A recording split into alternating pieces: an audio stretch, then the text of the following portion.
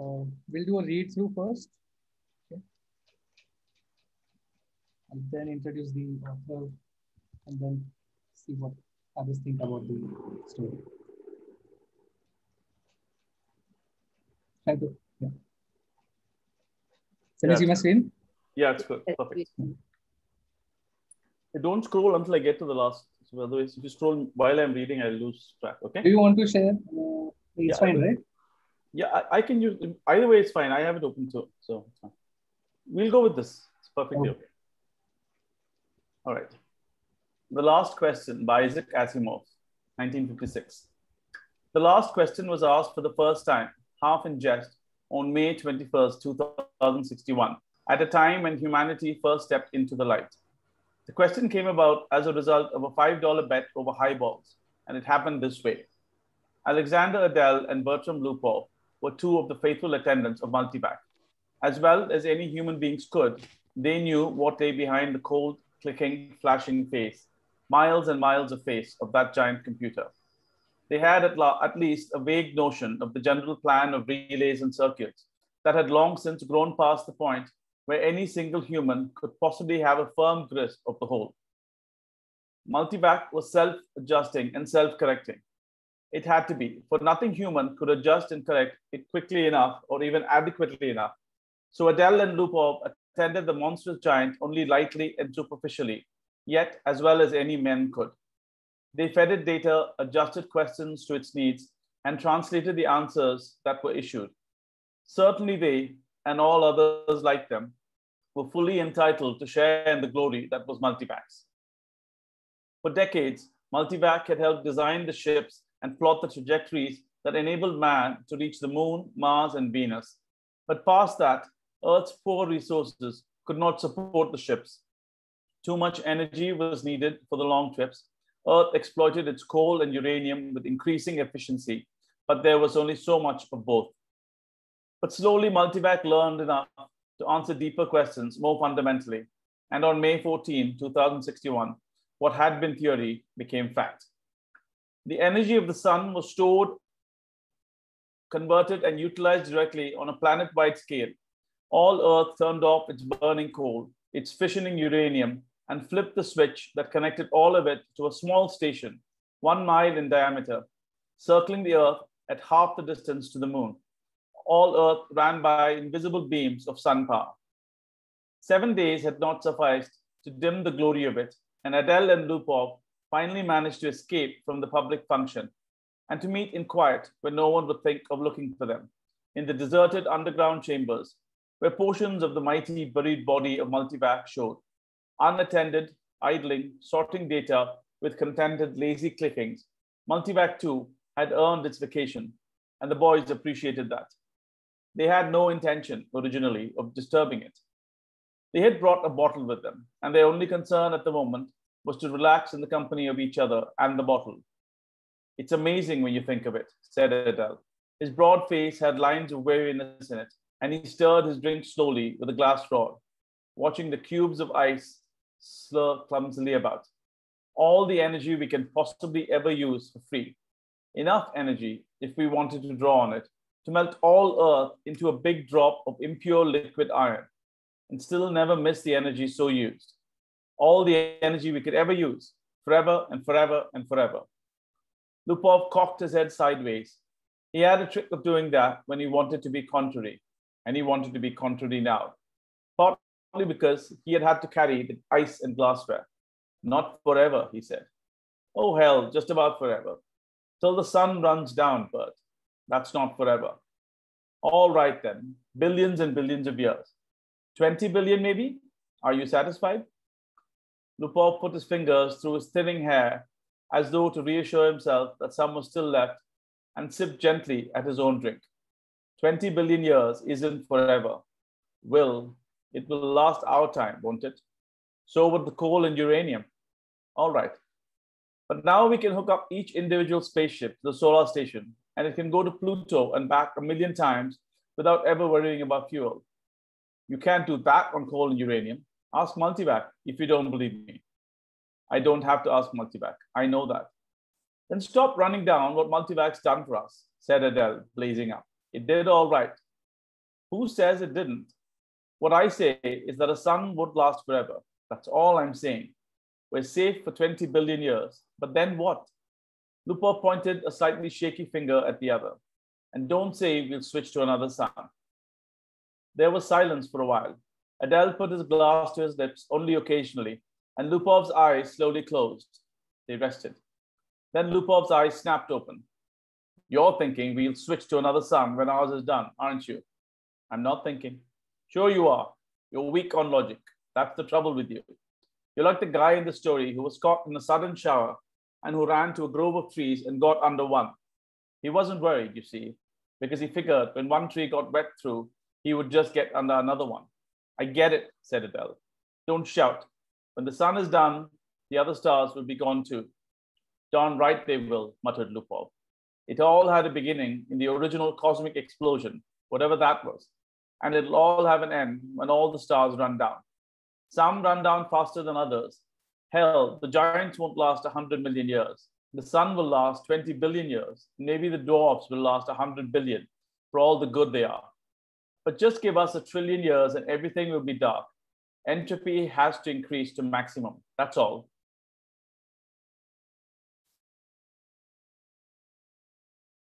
I know all about entropy, said Adele, standing on his dignity. The hell you do. I know as much as you do. Then you know everything's got to run down someday. All right, who says they won't? You did, you poor sap. You said we had all the energy we needed forever. You said forever. It was Adele's turn to be contrary. Maybe we can build things up again someday, he said. Never. Why not? Someday. Never. Ask Multivac. You ask Multivac. I dare you. $5 says it can't be done. Adele was just drunk enough to try, just sober enough to be able to phrase the necessary symbols and operations into a question which, in words, might have corresponded to this. Will mankind one day, without the net expenditure of energy, be able to restore the sun to its full youthfulness even after it had died of old age? Or maybe it could be put more simply like this. How can the net amount of entropy of the universe be massively decreased? Multivac fell dead and silent. The slow flashing of lights ceased. The distant sounds of ticking relays ended. Then, just as the frightened technicians felt they could hold their breath no longer, there was a sudden springing to life of the teletype attached to that portion of Multivac. 5 words were printed. Insufficient data for meaningful answer. No bet, whispered Lupov. They left hurriedly. By next morning, the two, plagued with throbbing head and cottony mouth, had forgotten about the incident. Jared, Jaredine, and Jared at 1 and 2 watched the starry picture on the visiplate change as the passage through hyperspace was completed in its non-time lapse. At once, the even powdering of stars gave way to the predominance of a single bright marble disk, centered. That's X23, said Jared confidently. His thin hands clamped tightly behind his back and the knuckles whitened. The little Jaredettes, both girls, had experienced the hyperspace passage for the first time in their lives and were self-conscious over the momentary sensation of inside-outness. They buried their giggles and chased one another wildly about their mother, screaming, "We've reached X23, we've reached X23, we've..." "Quiet, children," said Jaredine sharply. "Are you sure, Jared?" "What is there to be but sure?" asked Jared, glancing up at the bulge of featureless metal just under the ceiling. It ran the length of the room, disappearing through the wall at either end. It was as long as the ship. Jared scarcely knew a thing about the thick rod of metal, except that it was called a microvac. That one asked it questions if one wished, that if one did not, it still had its task of guiding the ship to a pre-ordered destination, of feeding on energies from the various subgalactic power stations, of computing the equations for the hyperspatial jumps. Jared and his family had only to wait and live in the comfortable residence quarters of the ship. Someone had once told Jared that the AC at the end of microvac stood for analog computer in ancient English, but he was on the edge of forgetting even that. Jaredine's eyes were moist as she watched the visiplate. "I can't help it. I feel funny about leaving Earth." "Why, for Pete's sake?" demanded Jared. "We had nothing there. We'll have everything on X23. You won't be alone. You won't be a pioneer. There are over 1 million people on the planet already. Good Lord, our great-grandchildren will be looking for new worlds because X-23 would be overcrowded. Then, after a reflective pause, I tell you, it's a lucky thing the computers worked out interstellar travel the way the race is going. I know, said Geraldine miserably. Jared at one said promptly, our microvac is the best microvac in the world. I think so too, said Jared, tousling her hair. It was a nice feeling to have a microvac of your own, and Jared was glad he was part of his generation and no other. In his father's youth, the only computers had been tremendous machines taking up 100 square miles of land. There was only one to a planet. Planetary ACs, they were called. They had been growing in size steadily for 1,000 years, and then all at once came refinement. In place of transistors had come molecular valves, so that even the largest planetary AC could be put into a space only half the volume of a spaceship. Jared felt uplifted, as he always did when he thought that his own personal microvac was many times more complicated than the ancient and primitive multivac that had first tamed the sun, and almost as complicated as Earth's planetary AC, the largest, that had first solved the problem of hyperspatial travel and had many trips to the stars possible. So many stars, so many planets, sighed Geraldine, busy with her own thoughts. I suppose families will be going out to new planets forever, the way we are now. Not forever, said Jared with a smile. It will all stop someday, but not for billions of years, many billions. Even the stars run down, you know. Entropy must increase. What's entropy, Daddy? Shrilled Jared at two. Entropy, little sweet, is just a word which means the amount of running down of the universe. Everything runs down, you know, like your little walkie-talkie robot, remember? Can't you just put in a new power unit, like with my robot? The stars are the power units, dear. Once they're gone, there are no more power units. Jared at once set up a howl. Don't let them, Daddy. Don't let the stars run down. Now look what you've done, whispered Geraldine, exasperated. How was I to know it would frighten them? Gerard whispered back. Ask the microvac, wailed Jared one. Ask him how to turn the stars on again. Go ahead, said Geraldine. It'll quiet them down. Jared too was beginning to cry also. Jared shrugged. Now, honeys, I'll ask microvac. Don't worry, he'll tell us. He asked the microvac, adding quickly, print the answer. Jared cupped the strip of thin cellophane and said cheerfully, see now, the microvac says it will take care of everything when the time comes, so don't worry. Geraldine said, and now, children, it's time for bed. We'll be in our new home soon. Jared read the words on the cellophane again before destroying it. Insufficient data for a meaningful answer. He shrugged and looked at the visiplate. X-23 was just ahead. BJ-23X of Lameth stared into the black depths of the three-dimensional small-scale map of the galaxy and said, are we ridiculous, I wonder, in being so concerned about the matter? MQ-17J of Nikron shook his head. I think not. You know, the galaxy will be filled in 5 years at the present rate of expansion. Both seemed in their early 20s. Both were tall and perfectly formed. Still, said BJ-23X, I hesitate to submit a pessimistic report to the Galactic Council. I wouldn't consider any other kind of report. Stir them up a bit. We've got to stir them up. BJ-23X sighed. Space is infinite. 100 billion galaxies are there for the taking. More. 100 billion is not infinite, and it's getting less infinite all the time. Consider, 20,000 years ago, mankind first solved the problem of utilizing stellar energy, and a few centuries after, interstellar travel became possible. It took mankind 1 million years to fill one small world, and then only 15,000 years to fill the rest of the galaxy. Now the population doubles every 10 years, BJ-23X interrupted. We can thank immortality for that. Very well, immortality exists and we have to take it into account. I admit it has its seamy side, this immortality.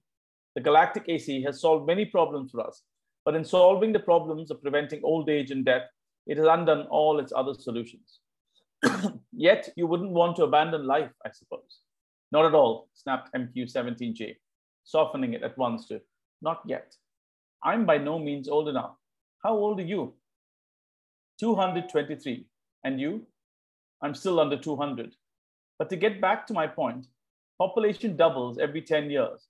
Once this galaxy is filled, we'll have another filled in 10 years.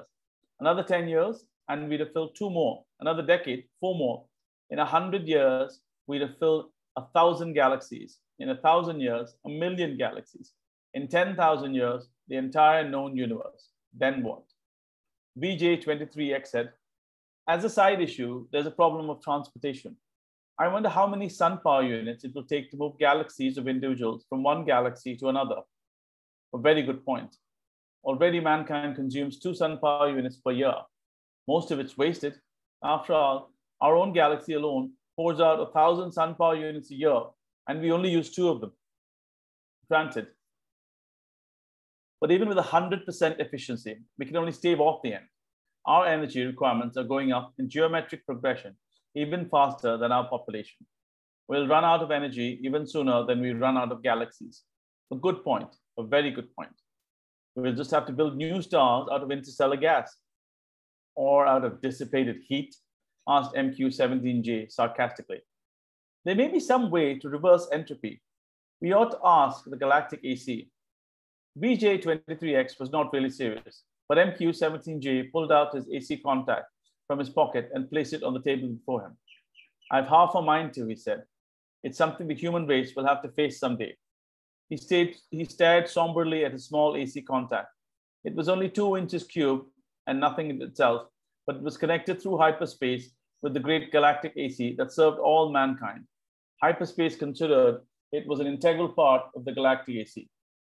MQ17J paused to wonder if someday in his immortal life, he would get to see the galactic AC. It was on a little world of its own, a spider webbing of force beams holding the matter within, which surges of subnesons took the place of the old clumsy molecular valves. Yet, despite its sub-etheric workings, the galactic AC was known to be a full 1,000 feet across. MQ17 asked suddenly of his AC contact, can entropy ever be reversed? VJ23X looked startled and said at once, oh, say, I didn't really mean to have you ask that. Why not? We both know entropy can't be reversed. You can't turn smoke and ash back into a tree. Do you have trees on your world? Asked MQ17J. The sound of the galactic AC startled them into silence. Its voice came thin and beautiful out of the small AC contact on the desk. It said, there is insufficient data for a meaningful answer. VJ23X said, see? The two men thereupon returned to the question of the report they were to make to the Galactic Council. Z Prime's mind spanned the new galaxy with a faint interest in the countless twists of stars that powdered it. He had never seen this one before. Would he ever see them all? So many of them, each with its load of humanity, but a load that was almost a dead weight. More and more, the real essence of men was to be found out here in space. Minds, not bodies. The immortal bodies remained back on the planets, in suspension over the eons. Sometimes they roused for material activity, but that was growing rarer. Few new individuals were coming into existence to join the incredible mighty throng, but what mattered? There was little room in the universe for new individuals. Z Prime was roused out of his reverie upon coming across the wispy tendrils of another mind. I am Z Prime, said Z Prime. And you? I am D sub 1. Your galaxy? We call it only the galaxy. And you? We call ours the same. All men call their galaxy, and nothing more. Why not? True, since all galaxies are the same. Not all galaxies. On one particular galaxy, the race of man must have originated. That makes it different. Z Prime said, on which one? I cannot say. The universal AC would know. Shall we ask him? I am suddenly curious. Z Prime's perceptions broadened until the galaxies themselves shrunk and became a new, more diffuse powdering on a much larger background. So many hundreds of billions of them, all with their immortal beings, all carrying their load of intelligences, with minds that drifted freely through space. And yet, one of them was unique among them all, it being the original's galaxy. One of them had, in its vague and distant past, a period when it was the only galaxy populated by men. Z Prime was consummated with curiosity to see this galaxy and called out, Universal AC, on which galaxy did mankind originate? The Universal AC heard, for on every world and throughout space, it had its receptors ready, and each receptor led through hyperspace to some unknown point where the universal AC kept itself aloof. Z prime knew of only one man whose thoughts had penetrated within sensing distance of universal AC, and he reported only a shining globe 2 feet across, difficult to see. But how can that be all of universal AC? Z prime had asked. Most of it, had been the answer, is in hyperspace. In what form it is there, I cannot imagine, nor could anyone. For the day had long since passed, Z prime knew, when any man had any part in the making of universal AC. Each universal AC designed and constructed its successor. Each, during its existence of 1,000,000 years or more, accumulated the necessary data to build a better and more intricate, more capable successor in which its own store of data and individuality would be submerged. Universal AC interrupted Z prime's wandering thoughts, not with words, but with guidance. Z prime's mentality was guided into the dim sea of galaxies, and one in particular enlarged into stars. A thought came, infinitely distant, but infinitely clear. This is the original galaxy of man. But it was the same, after all, the same as any other, and Z prime stifled his disappointment. D sub 1, whose mind had accompanied the other, said suddenly, "And is one of these stars the original star of man?" The universal AC said, "Man's original star has gone nova. It is now a white dwarf." "Did the men upon it die?" asked Z prime, startled and without thinking. The universal AC said, "A new world, as in such cases, was constructed for their physical bodies in time." "Yes, of course," said Z prime. But a sense of loss overwhelmed him, even so. His mind released its hold on the original galaxy of man, let it spring back and lose itself among the blurred pinpoints. He never wanted to see it again. D sub 1 said, "What is wrong?" "The stars are dying. The original star is dead. They must all die. Why not? But when all energy is gone, our bodies will finally die, and you and I with them. It will take billions of years. I do not wish it to happen, even after billions of years. Universal AC, how many stars may be kept from dying?" D sub 1 said in amusement, "You're asking how entropy might be reversed in direction." And the universal AC answered, "There is as yet insufficient data for a meaningful answer." Z prime's thoughts fled back to his own galaxy. He gave no further thought to D sub 1, whose body might be waiting on a galaxy 1,000,000,000,000 light years away, or on the star next to Z prime's own. It didn't matter. Unhappily, Z prime began collecting interstellar hydrogen out of which to build a small star of his own. If the stars must die, at least some could yet be built. Man considered with himself, for in a way, man mentally was one. He consisted of 1,000,000,000,000,000,000,000 ageless bodies, each in its place, each resting quiet and incorruptible, each cared for by perfect automatons, equally incorruptible, while the minds of all the bodies freely melted one into the other, indistinguishable. Man said, "The universe is dying." Man looked about at the dimming galaxies. The giant stars, spendthrifts, were gone long ago, back in the dimmest of the dim far past. Almost all stars were white dwarfs, fading to the end. New stars had been built of the dust between the stars, some by natural processes, some by man himself, and those were going too. White dwarfs might yet be crashed together, and of the mighty forces so released, new stars built. But only one star for every 1,000 white dwarfs destroyed, and those would come to an end too. Man said, "Carefully husbanded, as directed by the cosmic AC, the energy that is even yet left in all the universe will last for billions of years." "But even so," said man, "eventually it will all come to an end. However, it may be husbanded, however stretched out. The energy once expended is gone and cannot be restored. Entropy must increase to the maximum." Man said, "Can entropy be reversed? Let us ask the cosmic AC. Can entropy not be reversed? Let us ask the cosmic AC." The cosmic AC surrounded them, but not in space. Not a fragment of it was in space. It was in hyperspace and made of something that was neither matter nor energy. The question of its size and nature no longer had meaning to any terms that man could comprehend. "Cosmic AC," said man, "how may entropy be reversed?" The cosmic AC said, "There is as yet insufficient data for a meaningful answer." Man said, collect additional data. The cosmic AC said, I will do so. I have been doing so for 100 billion years. My predecessors and I have been asked this question many times. All the data I have remains insufficient. Will there come a time, said man, when data will be sufficient, or is the problem insoluble in all conceivable circumstances? The cosmic AC said, no problem is insoluble in all conceivable circumstances. Man said, when will you have enough data to answer the questions? There is as yet insufficient data for a meaningful answer.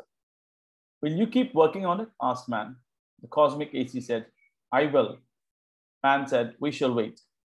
The stars and galaxies died and snuffed out, and space grew black after 10 trillion years of running down.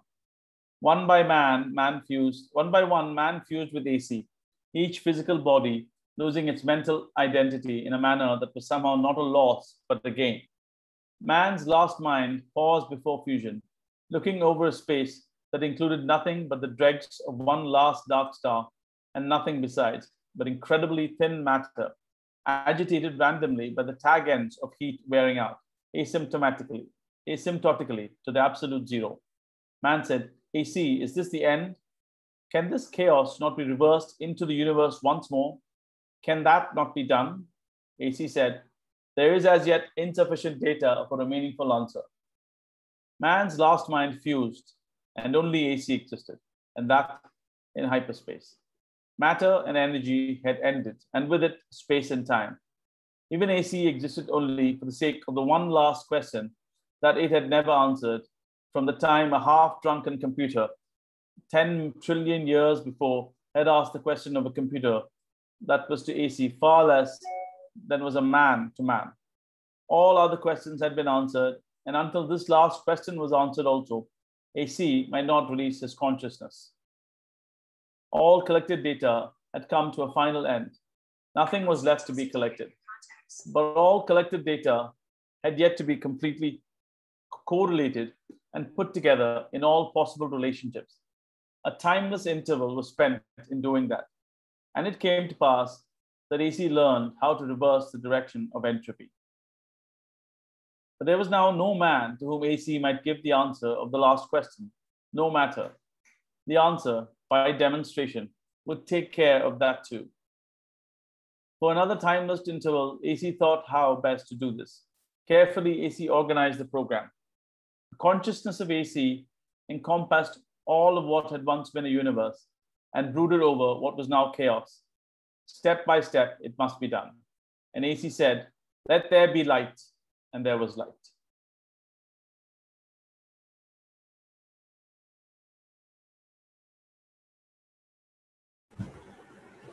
Thank you for reading it, Chandra.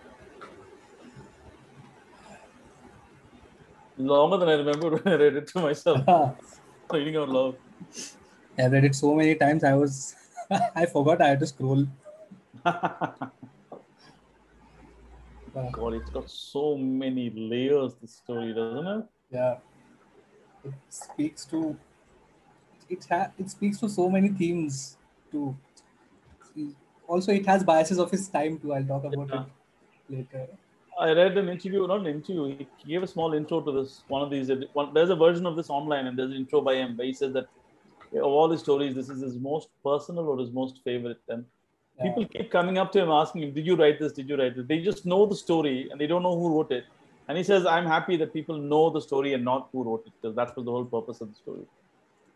Just before we go into the discussion, I have an anecdote here by him.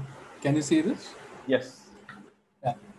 Why is it my favorite? For one thing, I got the idea all at once and didn't have to fiddle with it. And I wrote it in white heat and scarcely had to change a word. This sort of thing endures any story to any writer. Then, too, it has had the strangest effect on my readers. Frequently, someone writes to ask me if I can give them the name of a story, which they think I may have written, and tell them where to find it. They don't remember the title, but when they describe the story, it is invariably the last question. This had reached the point where I recently received a long-distance phone call from a desperate man who began, Dr. Asimov, there's a story I think you wrote, whose title I can't remember. At which point I interrupted to tell him it was the last question. And when I described the plot, it proved to be indeed the story he was after. I left him convinced I could read minds at a distance of 1,000 miles. Wow, that's what what an impact the story has had to Yeah, everyone who's read it, right? it's first of its kind. You might have come across some of the other version of the same kind of a story. I don't think I Uh, have. I don't read that much science fiction, but this story is yeah, unique. I mean, it's got that religious ending, you yeah. know. And you don't expect him because Yeah, he's such a staunch atheist. Uh, you know, he goes not atheist. It's not theist. It's not deist. It's in a world where there's nothing, right? Forget God. yeah, Oh man, there's nothing. So it's it's yeah, literally birthing God at the end, right? With yeah, correct. lines from the Genesis. Uh, yeah, let's go around the room. Yes, yes. See what everybody thought. Swati, you just read it, right? So, what are I your just first read it, impressions? yes. I read it right now, and initially I was thinking of mitochondria and how they've hijacked our bodies and how I was just thinking of at a different level, not as the humans as mitochondria and how they are hijacking us, and maybe the DNA of the human body is like microvac or something. I was just thinking, comparing over the various things. Um, yeah, I enjoyed it overall. I'm not exactly sure what else to say. Next person. Anuradha, you read Asimov before, right? Yeah, as in just mostly short stories only. Have you read I this one read like before? one of his books, Caves of Steel. I didn't enjoy it as much as the short stories, so I stopped there. Have you read this one before? No, not this one. What did you think about it? So the first time I was reading it, I wasn't expecting this. So I thought it would end differently, or they'd find a way to harness energy or something.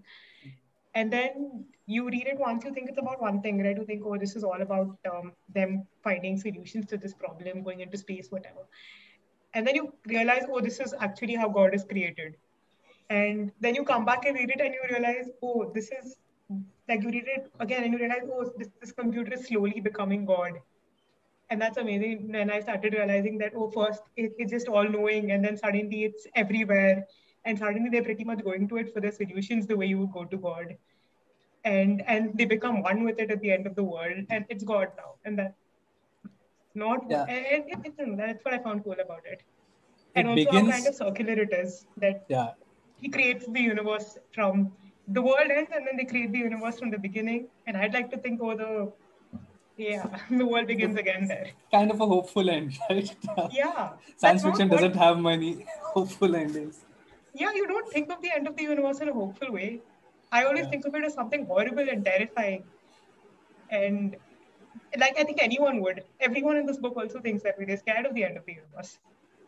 yeah, And it's cool that one of the coolest parts I found was that the family is Jared, Jaredine, Jaredette. Yeah, that's They say, oh, Multivac will take care of it. And he does. actually, He yeah, does.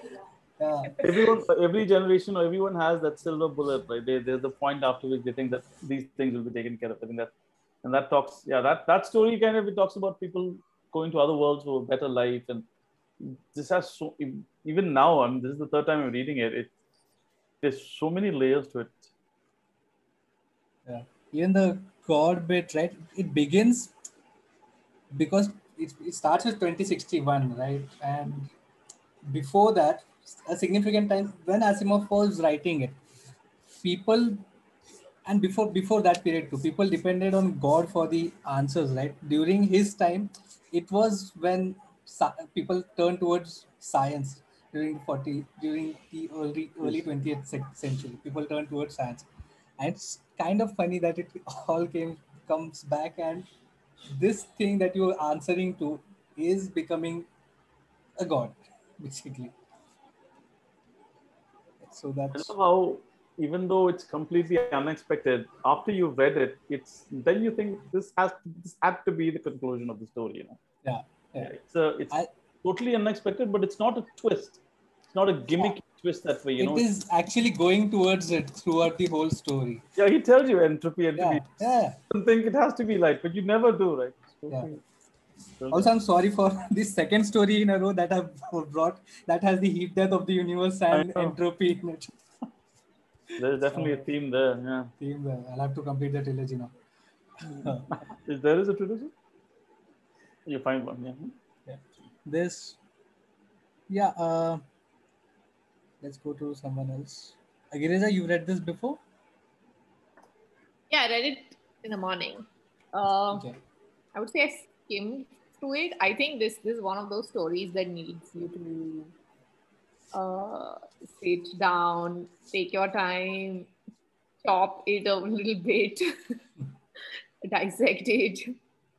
It took, yeah, and I didn't have enough time to, do that, but I did skim through it. And I think right now I try to understand a little better. What was interesting for me is the loss of identity, like even with the nomenclature, like Jerome and Gerard or whatever those names are, like even the daughters are sort of versions of the parents, like 1 and 2. Yeah. So that was very interesting. Like, and the whole mind and body, I think there's so many connections you can form with. I mean, right now I can't think of it, but when it comes to philosophy, with the whole mind and the body, I'm sure like there's, if I read something that can analyze this better, I'll be sure to share it. Right now, nothing comes to my mind, but the whole loss of identity was interesting, but also the reliance on technology. And I think that happens to us. Yeah. When we rely too much on technology to remember things for us, we start forgetting. So yeah, I found like themes that are quite contemporary, even if it's like a science fiction.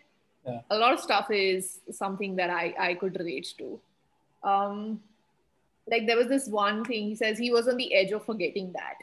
Then minds of all the bodies freely melted one into the other, indistinguishable. Yeah.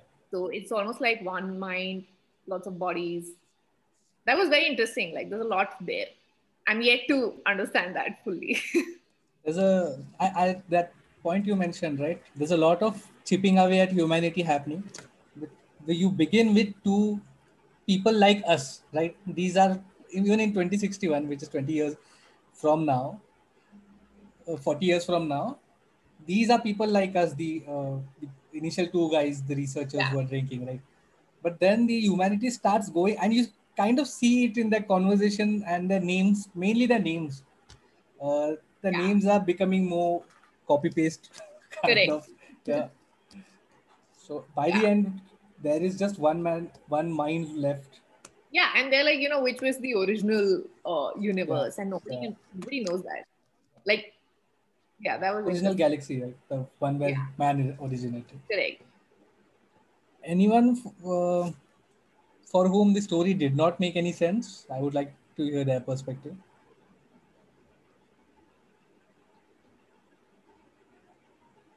Someone who's read it for the first time right now. Snehal, you just read it with us, right?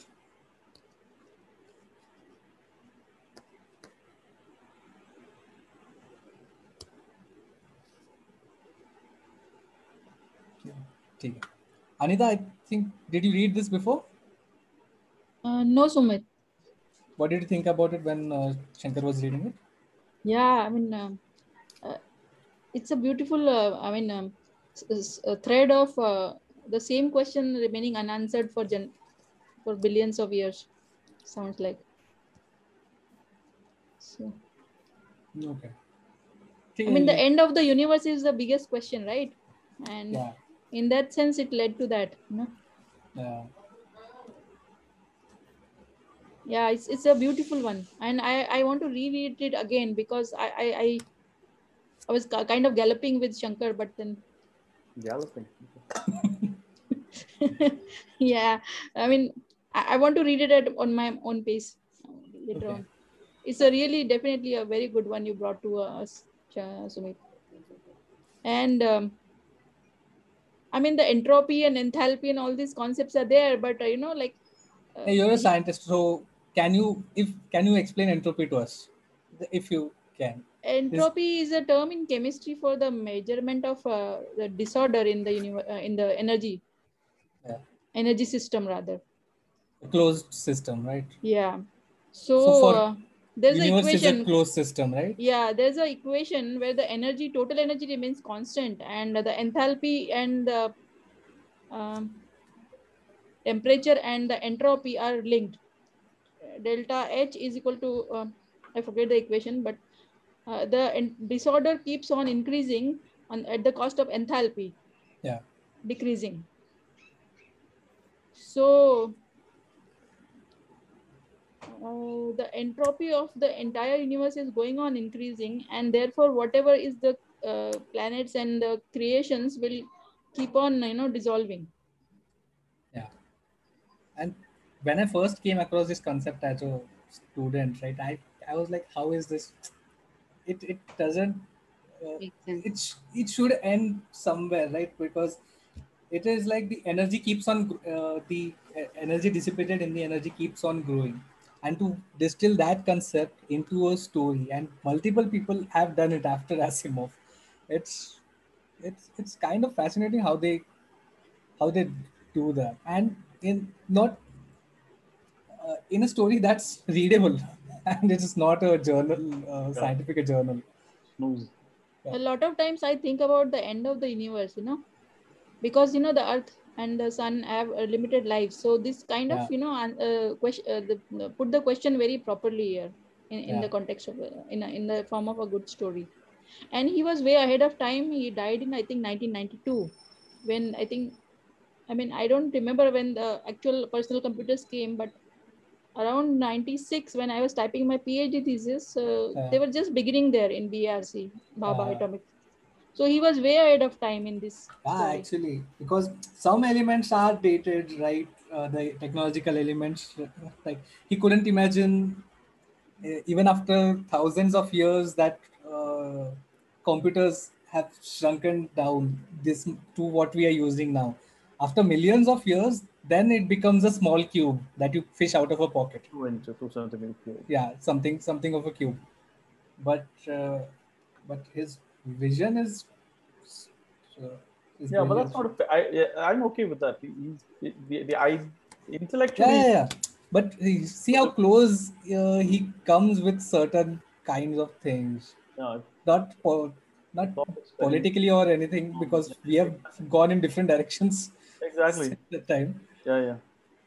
But he doesn't. He didn't. The important thing to note is when you're writing science fiction, or even when you're reading science fiction, think about what these writers are trying to get you to imagine, because it's not possible to imagine a mindless creature, because in the last, the Z prime and all those, Mm. these, and the man is talking to the AC. It's There's no physical form happening there, Correct. right? Just the one mind is talking to another mind. So Mm. how do you write that? It's a fascinating study when you actually go through it. Deepak, you just read it, right, with us? What Yeah, did you I think did. of it? It was mind-boggling, and actually the same thing that you just mentioned. What I saw in the story is all about his vision that he was able to see in that time, 1956, and all the concepts that he is mentioning in that, like AC and all. We are doing that things with our AI, Google and Siri. So it's crazy to think about that. Maybe it's the beginning with us. Maybe it will end Yeah. up there, but he visionized, maybe. But it's a crazy story. I loved it. There were no distinct difference. There's no space between two passages, right? There's no. Yeah. So how was it difficult for you to distinguish between two sections? Yes, at the start it Uh, was also because because he was reading at his pace, and yeah, well, I'm the doing it. name change comes suddenly, right? Yeah, There first I was thought it was like a same year going on and two uh, different stories. But then it went on ahead and then I realized it's, past but tense then of the time yeah, it's happening and it sets the pace. Originally, it's yeah, also written like this. There is, I think, in this document there is a space, is some space between two sections. There is okay. no line or anything. Originally, it was written just ऐसे ही कि तुम समझ लो. It, Oh, it Amazing. It is not insulting to the reader that way, but we can understand it that much if the characters change. Maybe the setting is also different. Yeah. It also somehow made me remember George Orwell's 1984, how he visionized that. And even his vision is somehow, people say, coming true with all the AI, Yeah. Surveillance and all. yeah, surveillance in China and all. They may do everything. So some people are like great into what they think so ahead of the time. Amazing. Thanks for sharing this story. No problem. Really. Yeah. Sini, are you here? Yeah, Sumit, I'm here. This was a very difficult read. When I heard Shankar reading it, I was like getting really confused line after line, and I had to like keep going back and forth. I had downloaded the PDF, the link that you shared. So thankfully, I was trying to go back and reread the sentences a bit because I was really not getting the thread.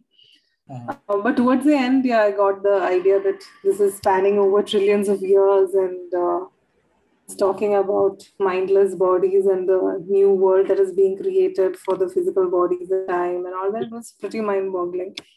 It's like I've never read this story before, and I've not read anything similar at all. So it was like really a good read. It was very interesting. And it is very well put together also. I mean, no extra load of information, nothing is out and plain, and everything. It's an adventure reading it and figuring it out. Oh, this is like that, and this is what it means, and all that. Yeah. And yeah, and the ending was also really good. The "Let There Be Light" part, and yeah, really liked it. Was the technical jargon too much? Not really. I did not. Because it comes later, not in the start. It I think eases you into it. The technical the stuff. technical jargon, I did not find much of the technical jargon. You need to know all the meanings of all the words. Yeah, most of them it's just rubbish. It's just like the Christopher Nolan movie thing I sent you, right? They're just using terminologies to. There was something like try-Visi plate or something. Yeah, the Visi plate or something. So I googled it actually. I was like, okay, let me see what that is, and then I realized that okay, so there is something like that. Visi plate. There is a new company called Visi plate or something like that, and then I realized that okay, so this is something that there are a lot of companies that imagined. That has sprung out of this. I tried searching for multivac. There's a vacuum company after. That's named after this. Yeah. And so I think a lot of he doesn't use 23 a few times in people's X23. X23 and the name. I don't know what. So I thought it is something like Mac. There is a sound of speed, right? We are achieving Mach 3. We are achieving Mach 8, and so that is a familiar phrase for me. So I thought that it is something X23, something like that, the speed of something times 23 or something like that. That's the sound real. It doesn't have to be real. I think that's X23 in this case is the planet, is a new planet they're going through. Yeah, I realize it is some distance marker. But I don't know the significance of 23. The significance of 7 I know in this, because it's the whole thing is based on Genesis, right? On Genesis, it's a biblical analogy, right? So the story is divided into 6 sections, and at the end is seventh day God said, the first day God said, "Let there be light." Let there be light, and the 7th day God rested, right? So that's the 7. And even in the beginning, I really couldn't find any biblical analogy except the ending. Let there be light. I really didn't get the 6 days or anything like that. It's because if you read it again, maybe it's because each day something was created. Because in the biblical thing, say each day something was created, like an animal was created. Correct. I think the plants were created. So I could not get anything similar to that. I did not at all feel anything about Genesis in this. I found that this was just the way the universe was like decaying, and how the disorder increased and decreased. And initially, what they Adele and Lupo was asking how to decrease it, and then later somebody is asking how to increase it, and then again somebody is asking how can we decrease. Again, it's going back and forth. Anyway, everyone is asking the same question: how to reverse it? Yeah, reverse it. How reverse to control or reduce it? How to control it? Because how to control entropy going towards how to meddle full with entropy means that we all die. Whatever existed within us, after us, before us dies. Time itself dies. So, so they're asking, even after they've achieved immortality, right? I think the third or fourth section, they achieve immortality, humans. Yeah. Even then, they have the fear of dying. So the fear of dying will never leave us. Yeah, they're saying that, then our physical bodies, we will cease to exist and it will be all gone, shut down. And so initially I had this feeling, okay, how is this multivax still there and when everything else is dead? So it seems it is a multivax soul, mind, right? Floating. And that was a very interesting concept. A mind is fluttering into another mind or whatever. What is it? The flicker, the wisp of another mind coming to another mind. Tendrils So that would be a very dangerous situation. Like if everybody could read the mind or whatever. So I was thinking whether it is bordering upon that or. But at that point, but anyway, that is not relevant. Only minds existed at that point. So everyone's mind is free. I think the individuality still is there. They're still not called. Each of them has a name, Z prime and D sub 1. But they are coming into each other's consciousness. Because the bodies are interfering into there's some kind of interference. Like they're not because they are meeting each other like that. So that's a very scary thought. So, there's sorry, go ahead. No, yes. So as I was saying, I did not find anything similar to the Genesis of the Bible or anything except the last not part. Similar. The theme is it's built. You were correct in that part that in every iteration, every section, every day, right? There's something or the other being created.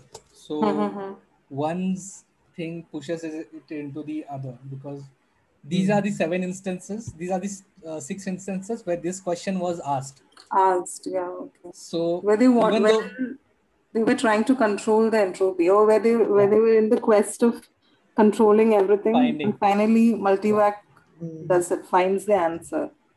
Actually, just one more thing after, like you mentioned the Genesis. Just now I thought like in the Genesis, it is like everything was created at a single day and it keeps on increasing. But in this story, if I don't know if it's correct or not, we can think of like everything is being cut down one by one. It's being destroyed. First we were physical, and then man is being the opposite of Genesis. Opposite of Genesis. Now it seems to me like that. I just think the numerical significance of 7 is there, but like Sini said, it's not any sort of mapping to Genesis that we like something. And the end too, right? The end is. I think the reverse mapping could be there because I think the first day light was created. So here we have light at the end, and man was at the end. I think. It's just I think he has, because Asimov is so technical in doing these things. I think he has mapped it out in the 7 days properly just to fit in that. Maybe also there's one more thing.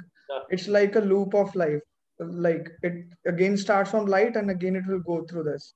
Correct. Again we'll create the computers and AIs and will again go there. It will keep on looping the life. That's the message. Once there be light, then it's back to the beginning of time. Back to beginning and again the same. Billions of years later, we'll do the same things again. Right. I think this is read in a church. Sorry, Anurag. Yes, I'm wondering if it starts again. I wonder what will happen to the AC. Like, will it still exist, or does it give itself into creating the world, and does humanity create it again? The assumption is humanity comes and goes, but does God stay, or does God keep going through and waiting to be created? The assumption is this has been happening for all of time. That's so. Also, this whole sequence will happen again and again and again, It's kind of depressing, but Yeah. Yeah, but I But wonder what also, happens to AC then. Does yeah, it like give its maybe give I itself think, into create, because it says it will yeah, not rest or something till the question is answered. exactly. Maybe And it has taken all of the energy, and now to create the light and other things, now it will, cut himself use down. that energy, Yes. to So when the reverse humanity and entropy. everything will be created, the world, so it will again be vanished, just like God, maybe. Humanity is created from the reverse entropy I of think Yes. it that is world. Correct? comparing the computer to a god. Yeah, Yeah. that's pretty Yeah. accurate. Nietzsche said, right, if God did not exist, we would have to create him. So this is the kind of we've pushed it to God, and then God creates us again. Yeah. I thought this story could be read in like a church in the deep south in front of believers, and it could also be read next door in like an rational atheist meeting, and they both Yeah. would appreciate it. It's Saying, like John Stewart Yeah. appeals to both sides. yeah, that's brilliant. yeah, that's true.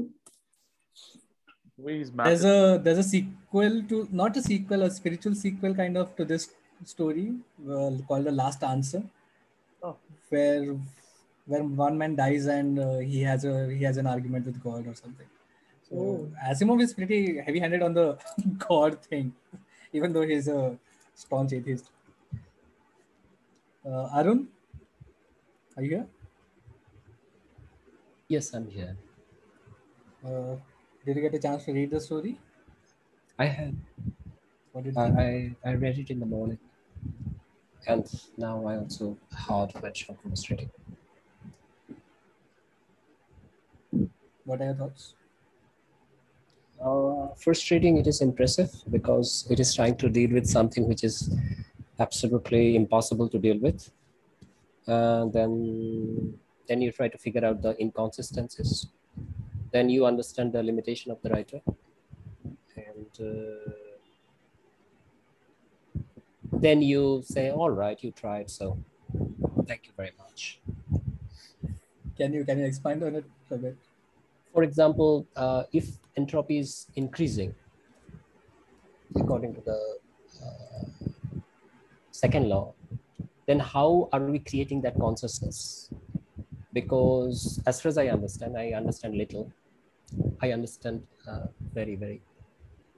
Is that as entropy increases, the information in the system is lost. So if the information in the system is lost, then how we are creating that super consciousness? How we are creating those complex things like another star? This is a fundamental question. What he meant is that the universe already existed with all these galaxies. After supposedly the Big Bang theory, right? Yes. So the galaxies existed. Yes. It is only the generation of computers and human beings. Are you saying the AI is not possible because entropy increases? AI is possible because AI is already possible. Yeah. We are seeing it, but that kind of a super consciousness is not possible. It can be. It is a speculation. So if information in the system is decreasing, imagine universe as a system, a closed system, right? And information in the system is decreasing. And yet there is a consciousness that is increasing, it is getting increased in its capacity. How is that possible? Well, why do you say information is decreasing? That's entropy, right? Entropy is the information? I think, Arun, if I'm right, entropy and information, how are they linked? So entropy has been invented while describing engine. And now entropy has gone to many places, even in information theory. I think Shannon worked on this. So more general definition of entropy could be derived from information theory than in physics. I believe that. I could be wrong, okay? I read these things long time ago. To my understanding, entropy is purely in thermodynamics, right? No, it is not. It started with thermodynamics, but then it spanned many areas because it is fundamental, right? One of the fundamental rules that we believe to be fundamental. And that is that Asimov also believed that it is very fundamental, so fundamental that it exists. It is existing despite billions and billions of years passing by.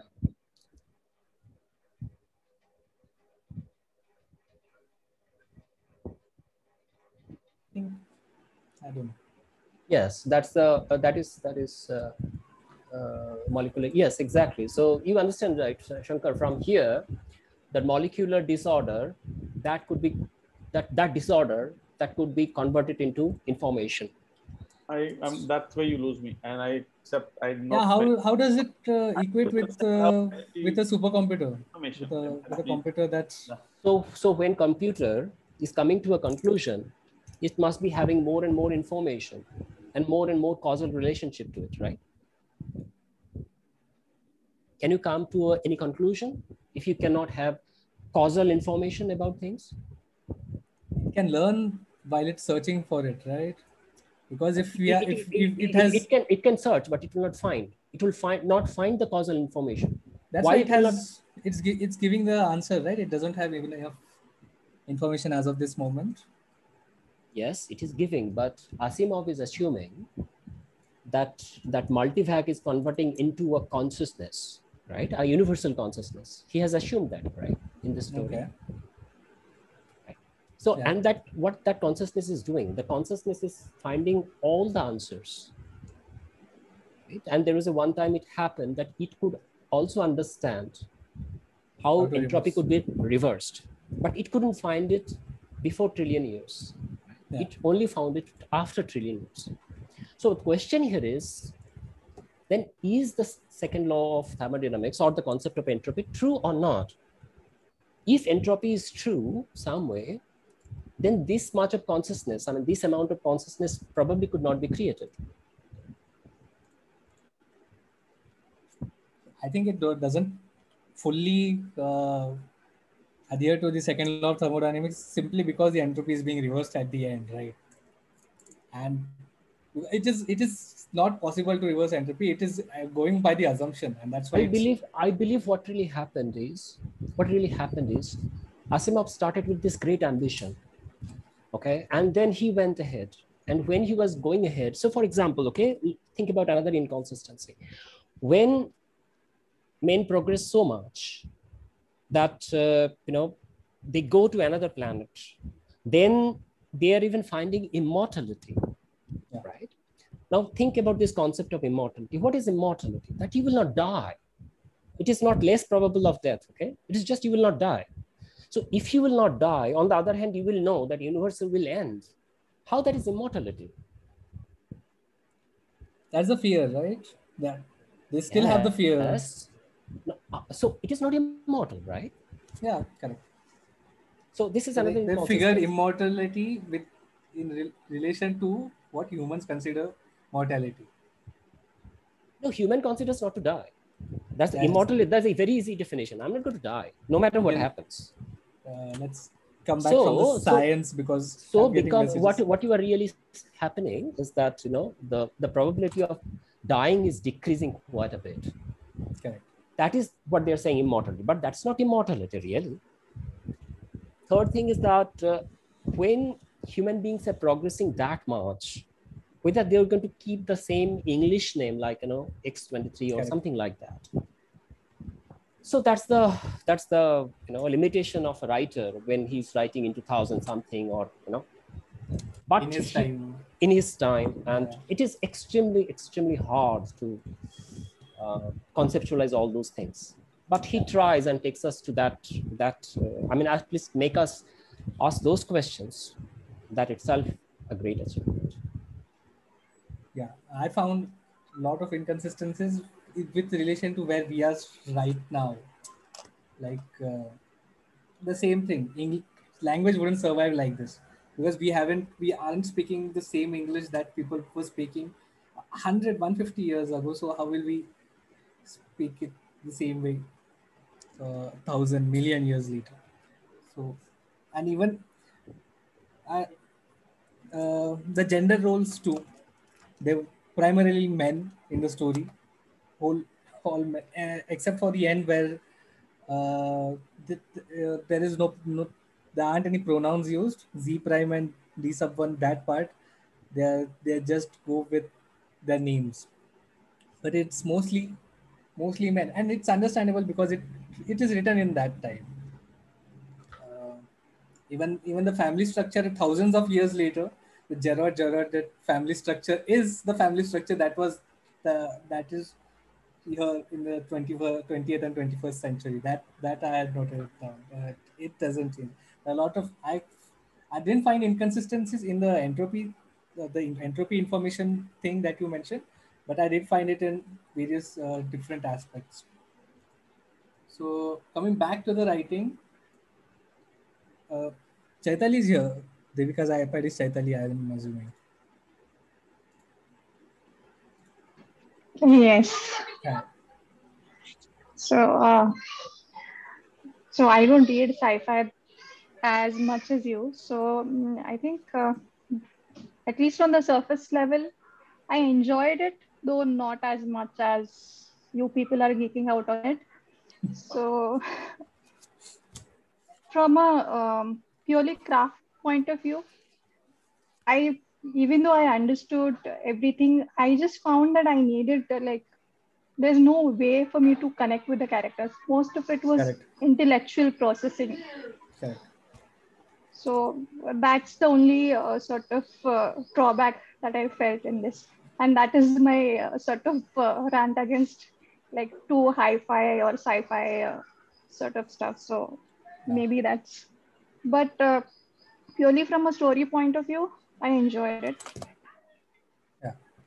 Um, I agree with the craft point. When I first read it like a couple of years ago, I was blown away by it. ऐसा कैसा लिख सकता है कोई? When I read it this time around, right, I felt, because I'm reading a bit more into character character work and how people what people think, and read a lot of good books since. So I felt that a bit uh, that was a shortcoming of his, I feel, at least in this story. I've read his books, the foundation books. They don't appeal to me. They're that too hard sci-fi doesn't appeal to me. It goes too much into technical thing, and it forgets story. It forgets characters. It uh, it then just becomes a manual for you. yeah, that is what sort of purely put me off sci-fi. But since then I've seen some pieces which do follow, or sort of I'm still invested in it. I think Yeah, some stories they're just too sciencey and not enough human-based emotions for me to sort of connect yeah, with the story. So that's the only thing I really missed in this. Otherwise, from a craft point of view, see, here it's easy for us to judge. Okay, he didn't guess this right, but he was a yeah, writer, not some astrology or jyotish. Yeah, this is how it's going to be. So, from a story or a sort of technical aspect of as far as the science goes, I think we can give him the benefit of doubt. He guessed a lot of it right, and some of it not. Even scientists are not that accurate at predicting. So, to learn from it, I think sentence structure, I don't think we can. Maybe the later chapters, how to write when you don't have a body, some kind of. So I think that maybe you can learn, but sentence level, I don't think you can learn that much from this, because it's basic. You guys can write like this if you want to write a conversation between two people. What I found fascinating was it was the same conversation that we had across six sections, right? Same conversation. How to mold it differently each time. I found that fascinating with the dialogues, and what and to distill a concept that's hard for people to understand into something that they already know. like something like a family structure, something like a simple conversation, same conversation happening again and again, starting from a simple thing and then complicating it a bit more until you reach what is the death slash beginning of a universe. So I found that fascinating.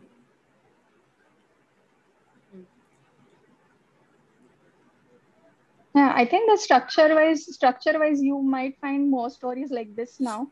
But I think at his time, since it's so complex, even for us now, it's difficult to understand unless and until, and since there's so much has been written about it, right? So I think for that time, the structure worked very well. It might seem very familiar to us now, but I think structure choice was good, at least I feel, for the just for the simplicity of it, that repetition. I'll just share this slide I've made. Can you see my screen? Yeah. Okay, I try to map out the various sleeps that he takes. First is the multivac.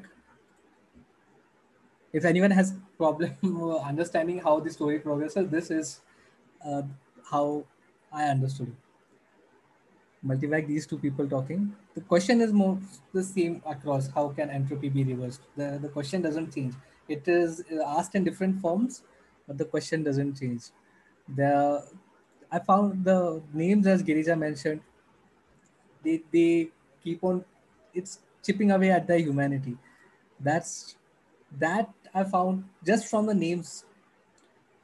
Conversation, ठीक है, it's a bit more human conversation than we suppose will happen millions of years later. But we still have to understand it in our language, right? So I'll give him the benefit of the doubt. So yeah, and at the end there is light. I think we can. Anyone has any thoughts? So for me, overall, the only way I can process several generations is thinking of bacteria, because we see bacteria in our lifespan, many thousands, crores of generations, we can see them. So that's why I guess I immediately started thinking of bacteria, and then I was thinking of how watching them perhaps develop into eukaryotes and then multicellular organisms. That's what existed back then. I'm sorry. Go ahead. I have something else to do. I'm sorry.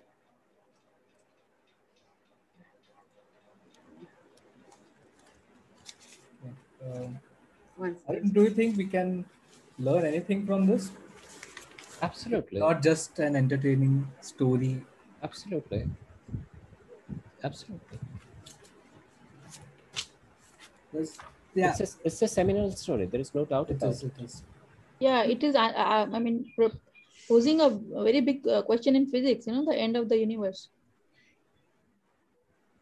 Yeah. Many people have asked it since then, right? The story I did before this literally had the same topic, the heat death of the universe and the entropy. But it was a bit more personal. That it was written a bit better. I like this one better because it is asking harder question, much harder question. And it is almost impossible to have a resolution. So I understand why Asimov took refuge in the Bible. Yeah, there is no other way we can. Very difficult. Yeah, because of what happens, right? Generation after generation, you make things far more grand, right? And then where you go from there? I mean, think about as a plot line, right? You were thinking about the plot, right? And you were thinking, okay, I understand 50 years later what is going to happen. I can assume it, all right? I can kind of foretell it. Okay, I'll go wrong, but I can foretell it. What is going to happen 200 years later? It gets far more complex. What is going to happen 2000 years later? What is going to happen 20,000 years later? All right, I still can assume. It is going to be most probably wrong, but still I can assume. but I'm not only assuming 20,000, but I'm assuming trillions of years later, billions of years later, I believe, or trillions, I don't remember exactly. Trillions. Trillions of years later. Trillions of years later. I mean, even we shouldn't try. But if we don't try, then what happens? So we have to try, no matter how wrong we are, we have to try. So yeah, but then how the resolution will come? Very difficult, very difficult. I found it quite easy to make a few of the assumptions he was making, like from names to going to man. I was just thinking that previously tailoring used to be personalized to each and every person, and already we just buy one size, so it's we don't have to. A tailor doesn't think of me when they're tailoring something. It's just one size that they're making. People will buy whatever. So already that is happening. No, but actually in civilization, whatever, if we look at civilization, look at our civilization, what is really happening, probably what is really happening is that from collective, we are becoming more individualized. Though there are some activities or some movements are happening that wish us to again be collective, but I don't know how much these movements are going to be successful in the long run. Let's see. Very difficult to predict. Industrialization by itself removed some of the personalization, right? Just by industrialization. Maybe it was written in that part, right? Because the industrialization, maybe because it was being mass produced, and maybe even he thought that way. For me, the chipping away of individuality is the most scariest part in this story, not the. But will that happen? Do you believe that with industrialization, individualization? I mean, whether the individuality individuality was more encouraged or discouraged? With how I am looking at life and the future from my perspective, I don't think that will happen. That individual, it would be pretty dystopian for me. Before that, just think about this question, okay? Just think about this specific question. Because of industrialization, individuality got encouraged or discouraged? Got discouraged, right? You have to wear one kinds of clothes. You have to come at the office a particular time. And what was happening beforehand? So in agricultural society or hunter-gatherer society, what was happening? Are they going family to clusters, right? But are they going to hunting at different times? No. So no. They're the same. But you still had some autonomy on it, right? Where? How come? Where? So if your tribe is going for a hunt, you are also going for a hunt. Anita, what are you trying to share? Just let me know when you're sharing, right?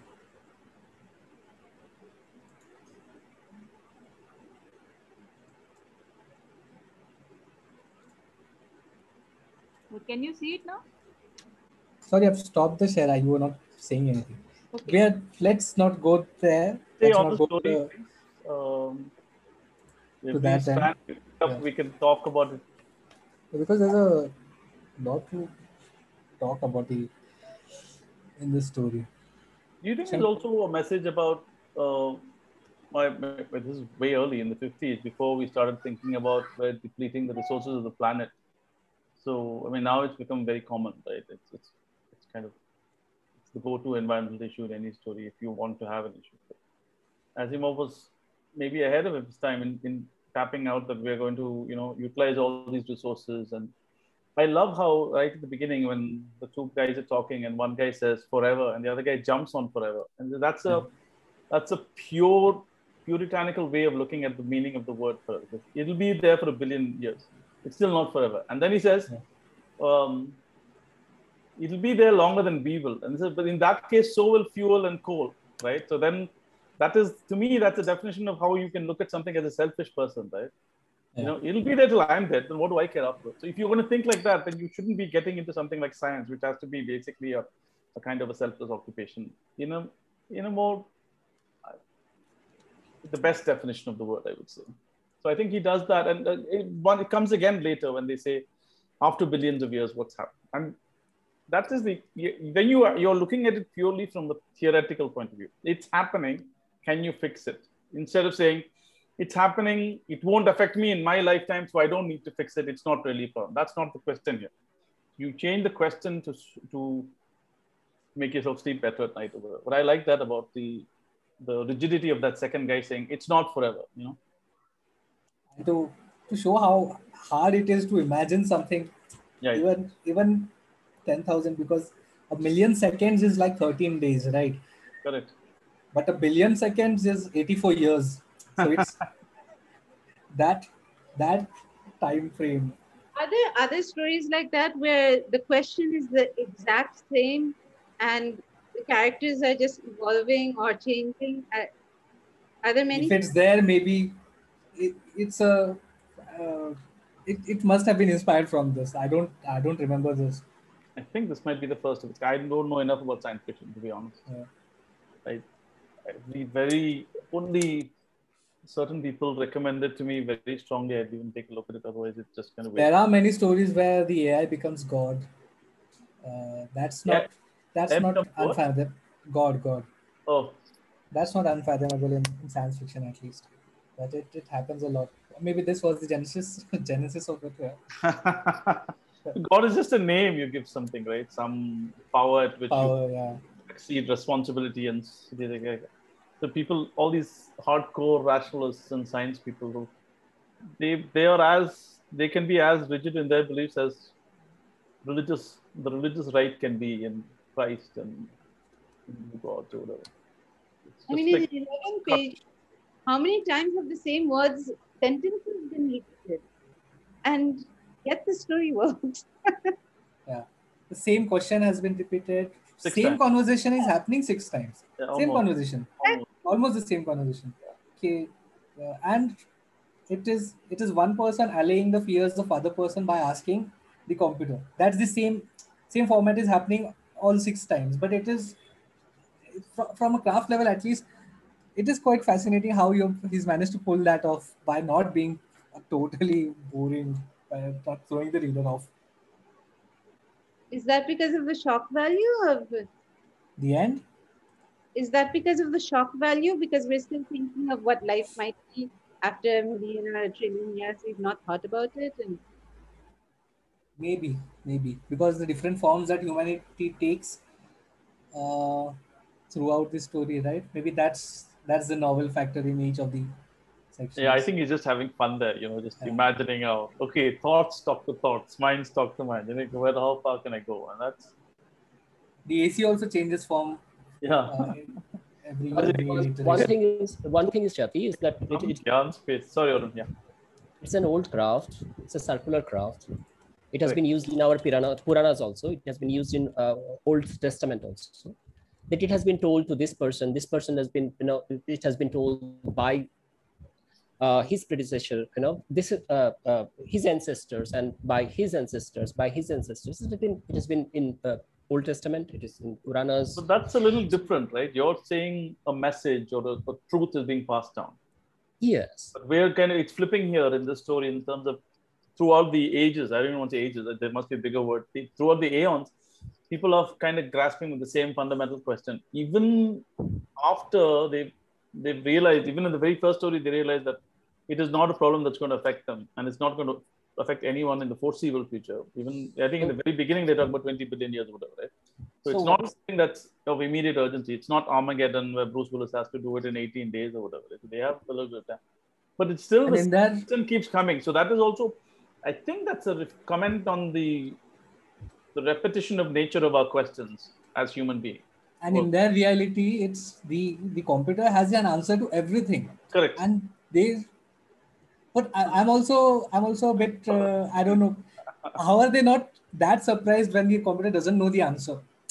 Because if it knows everything, right, and it doesn't know the answer, that must surprise them a bit more. They take it casually. They kind of take it casually. I mean, because they were drunk the first one. So if they are scientific minded, if they're managing that computer, And if they are somehow involved in the making of the computer, they will know that there are some questions that will not be answered. They were not involved in the making But of that's the only the computer. first two guys, right? Only The the first two guys weren't involved in the making of the computer. They were involved in harnessing the energy of the sun, and the computer was being made for decades and decades before.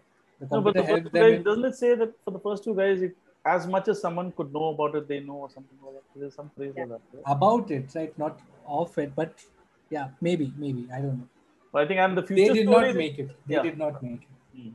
And then the future story is just people living. I mean, they're Yeah. flipping through the hyperspace with their kids And the power, the theme of the power is never enough, and even after achieving immortality, people are not have stopped breeding. They are just popping out kids because it's the fundamental nature of humans to take care of someone else other than themselves. After a certain point, it would get boring to live with yourself. I thought Maybe. that that printout that comes out from the computer is synonymous to religious text, right? You know, we know certain things, but we don't know this much, and this is going to give us the answer. And even if the answer is, I don't have enough data, that's fine. Now I can say it strongly because even the computer doesn't know. It's like God coming down and saying, I don't know how long you're going to live. Fine, if you don't know, I'm okay not knowing. It's that kind of stuff. Yeah, there's a lot of layers to the story. It's one of the.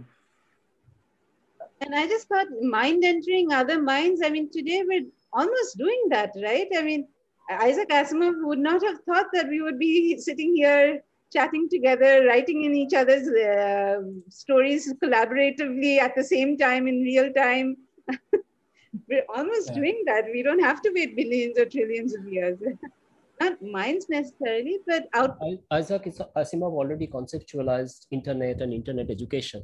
Isaac Asimov has given us the laws of robotics, which he said that he is going to be extremely proud of. And if he was asked that for some reason, if people forget all his contributions, for what they will remember, that the robots will be told that they cannot harm human beings. He formulated 3 laws. So he had that. Even He's a visionary, there is no doubt about it. Even in Foundation, right? There's a totalitarian. I don't remember that much. There's a totalitarian regiment that wants to control everything, and there's a rebel faction, and the only thing they're striving to protect is the information that the foundation that the uh, totalitarian regiment wants to destroy. Because if you destroy information of all the previous years that you have collected, you basically have control over the lives. So information is key in earning an individual's freedom. I think that was also the main thing. So, anyone has any thoughts? We'll take a picture now, and I have a quick writing session, writing exercise. I had something to share, Sumit. Just a minute. So Sure, I was just going over the last part. So the ekdam last page. So the AC finds the answer. He's still bent on finding the answer even when there is nobody asking him. So the last man's mind has also been fused with the AC. So there's nobody asking him the answer, but he's still so intensely searching for the answer, even by demonstration. All the other questions had been answered. And until this last question was answered, AC might not release his consciousness. So was that the only thing that was preventing him from also going extinct and dying? And so I found that really interesting. Maybe that's why it also helped humanity in continuing, right? Because in continuing that was the question. Yeah, to find the answer to the question. Curiosity.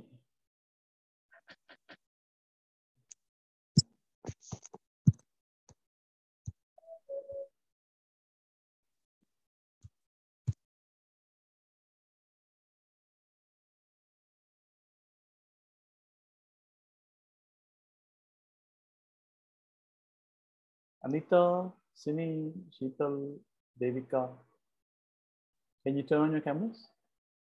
Sorry, Shankar, my camera is refusing to work, so Okay. I'm logged in from my laptop. Okay. Sini, Sheetal? I'm really trying to, but it's not responding.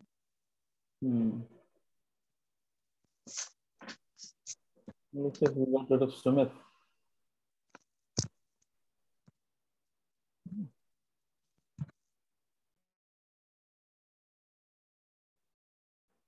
Wait, he'll come back.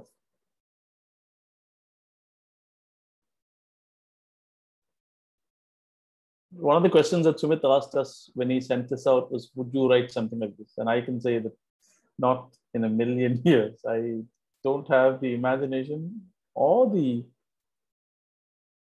inquisitiveness, I guess, to write about beyond my time kind of things. And I can barely write about my time.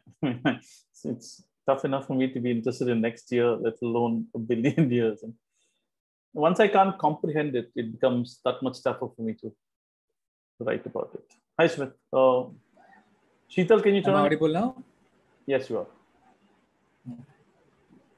Okay. Anita can't turn on the camera. Sheetal has not been able to turn on a camera. Just take the photo now. Yeah. Okay. Yeah, Sumit, I think we only have a few minutes left. So you had some questions and exercises and all that. Just try a small writing exercise if we have the time. Just write about the death of the universe in 7 sentences. It doesn't have to be a list format because I've seen people do a list format when exercises like these are proposed. So a paragraph is fine. If you want to do a list format, do a list format. Try varying sentence lengths. And yeah, these are the only constraints. If you want, I'll paste it in the chat. How much time do we have to write this? We have 7 minutes. Oh, okay. Well, let's keep it 7. So stay with that theme. Yeah, I'll stay with the theme. All right. I just know Arun is going to come out with this amazing 500-word piece which he just wrote off the top of his head and just. Sumit, can you share the screen? I mean, I can't see it. Sumit, did you put it in the chat? Yeah. I can't see it. Bring it in the chat. It's oh, just it's there. About the depth of the universe in 7 sentences. It can go anywhere. Like you just don't have to stick with science fiction or anything. Just think about this one. Write about the depth of the universe in 7 sentences. Okay. We'll be back in 7 minutes.